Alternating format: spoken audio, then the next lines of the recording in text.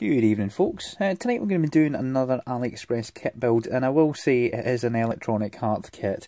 I know I did say I wasn't going to do any more, but this one is slightly different in the fact that it's got a sound module on it, it's got jumper settings, it's got an LDR, you know, so it is slightly more interesting than the bog standard flashing heart. So I thought we'd do it. Valentine's Day is coming up, and it's maybe one to do with the kids, you know, to make a gift for the mum or the dad, I suppose, if mums are into electronics.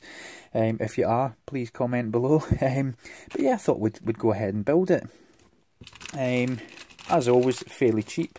This one was $1.99, so a bit more expensive than the normal kits, but still affordable, and, you know, as I say, very cheap.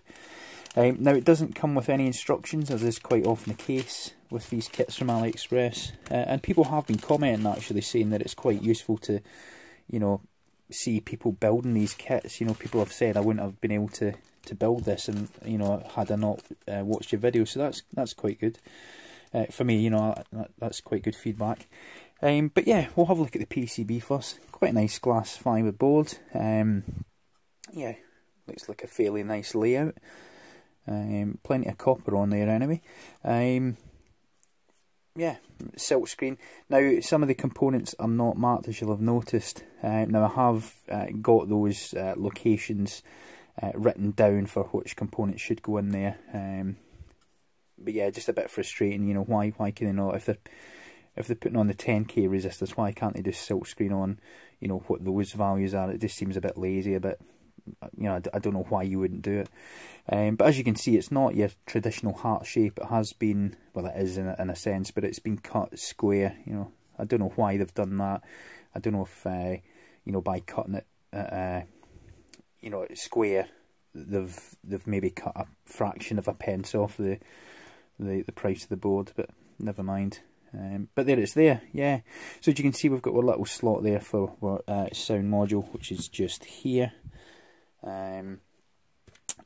What else have we got that's interesting? Not a lot, really. Let's say there's quite a few jumpers on this, and it comes with everything you need. There's a socket for the IC. It's an LM, was it 239, if I remember rightly? 393. Yeah, 6 of each colour of LED, green, yellow and red. A few transistors, and not a lot else. We've got our little LDR in there as well, and there's a little, I don't know if you want to call it a standoff or a spacer, which just pops in like so, and that just keeps it sitting proud off the board slightly. But yeah, as always, what I'll do is I will stop the video now. I'll go ahead and put the resistors and sort of lower profile components in first, and then I'll restart the video and we'll crack on from there. So I'll catch you in a moment. Right, folks, welcome back. Right, as you can see, I have put the majority of the components on there. Quite a nice kit to build, soldered up really easily, which is always a good thing. So the only thing remaining to do is put the speaker on, the sound module, and power to the unit.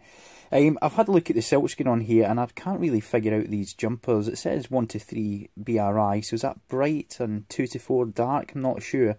But there is 2 jumpers fit on here and 1 on here. Now, looking at the back here, my soldering isn't perfect there, but you can see that those 2 bottom pads there aren't connected, so that's either making or breaking those 2 top jumpers. So I don't know what that's. It may disconnect the speaker, I'm not sure. I haven't traced it out actually. In fact, that's exactly what it's doing. If we look at that trace there, this is the speaker here, so the speaker goes up here to this pad here. So yeah, that's either going to turn the speaker on or off, which is good, because God knows what it's going to play and how loud it's going to play it. So yeah, let's get cracking and get this finished off. So oh, something else I should mention as well is R2 and 4. On the image for the kit, it shows the multiplier as being black, but on the resistor supplied it was brown. So we've got green, blue, brown, which is 560 ohm, and it should be 56. And we've got red, brown there, so that's 220 ohm, and it should be 22 ohm. So I don't know how this is going to work, but we'll give it a try and see. It may be a really bad picture, but it genuinely does look like the multipliers are wrong on these resistors. But yeah, we'll see what happens. It's not the first time we've had the wrong resistors, is it? So sound module. This is something, obviously don't get any instructions, but the only transistor that was left was an 8050, and this goes onto the sound module itself. Now it goes with the pads.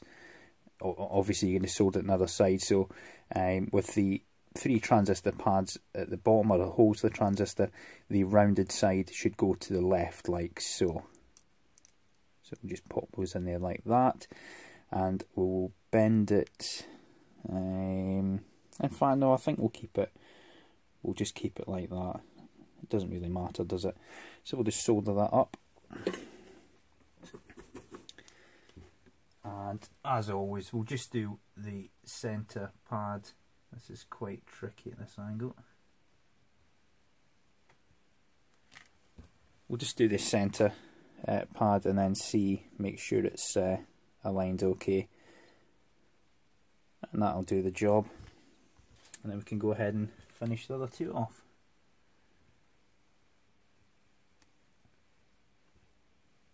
In fact, I think I'll call in the helping hand here. Just make things a little bit easier for us.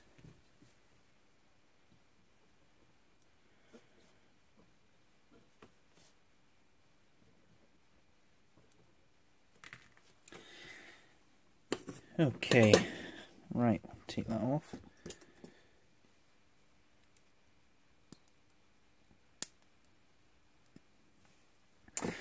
Okay, so we now need to install this into the board. I've said it before, I find these quite satisfying actually to do, but the little module just slots into the PCB.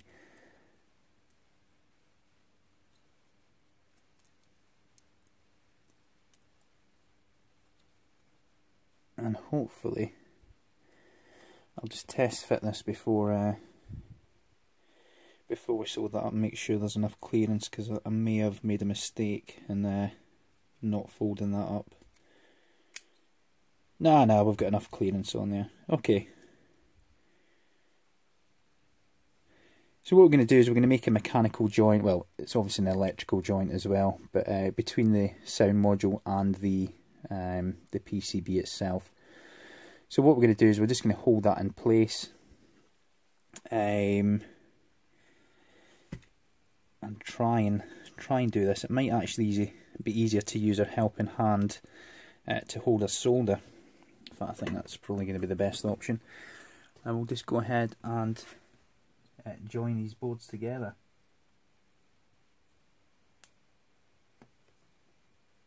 And the same sort of process. Once one pad's in, or one connection's made, just check it, make sure it's all okay, and we can go ahead and do the rest.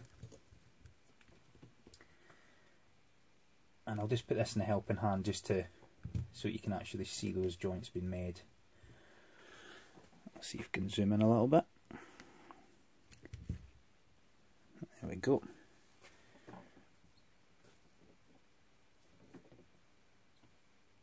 You might need quite a bit of solder on here.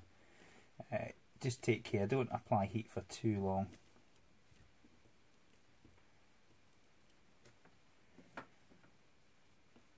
Because you don't want to damage the sound module. Or you may want to damage the sound module. We'll see what it sounds like first.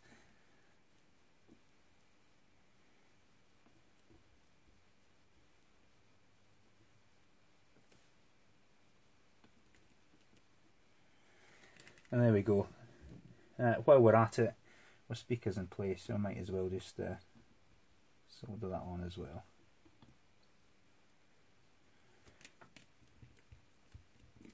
Okay, so as you can see, they're quite hefty joints. Yeah, that'll do the job, I think. Okay, right, so I'll zoom out again. Oops, zoom in.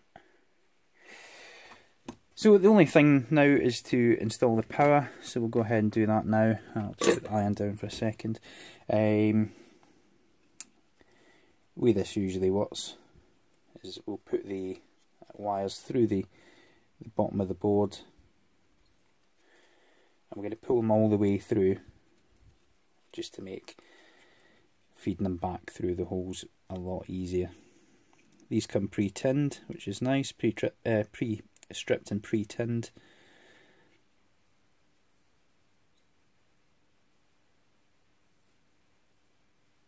Like so.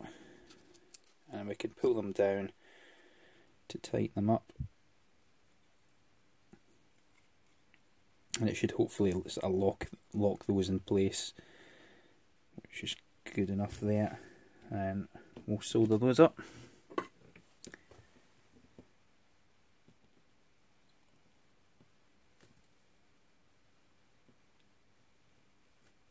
So,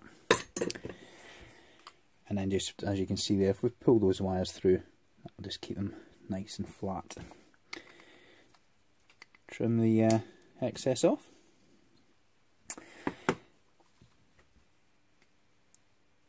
Install our LM393, and that should be it ready to go. So what we'll do is we'll power it up without any jumpers on and see what it does, if anything. This isn't the best quality battery holder, as you can probably see. So it initially did flash. Oh, there we go. So we are getting a flashing heart. See if the LDR's doing anything just now. Doesn't appear to be. So we'll put the jumpers on. Right, well, first of all, we'll see what it sounds like. So we're getting Happy Birthday. Right, let's join the first two, see if that does anything. Hi folks, just a little jump cut there, sorry about that. Basically I was waffling on, I was trying to get these jumpers to do what they're supposed to do and they weren't doing anything, and it took me a little while to sort of work it out. But basically, I've worked it all out now. So yeah, the small jumper on the left basically turns the music on. The jumpers on the right, in this configuration with 1 and 3 made, the circuit is active. It will play the sound or the music, flash the LEDs all day long. If we move the jumpers to position 2 and 4, if I can just do that there, you will see that it doesn't work until it gets dark. So the LDR is basically controlling that, and that does control the music as well.